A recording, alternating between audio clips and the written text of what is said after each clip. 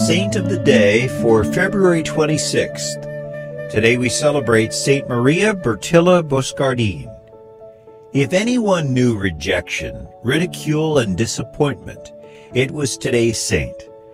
But such trials only brought Maria Bertilla closer to God and more determined to serve Him.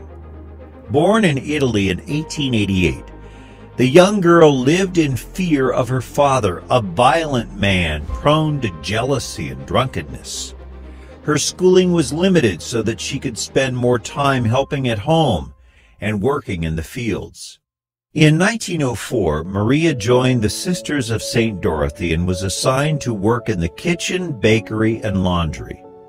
Eventually, she received nurses training and began working in a hospital with children suffering from diphtheria. There, the young nun seemed to find her true vocation, nursing very ill and disturbed children.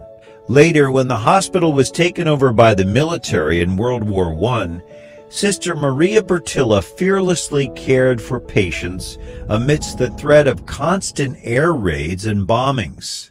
She died in 1922 after suffering for many years from a painful tumor. Some of the patients she had nursed many years before were present at her canonization in 1961.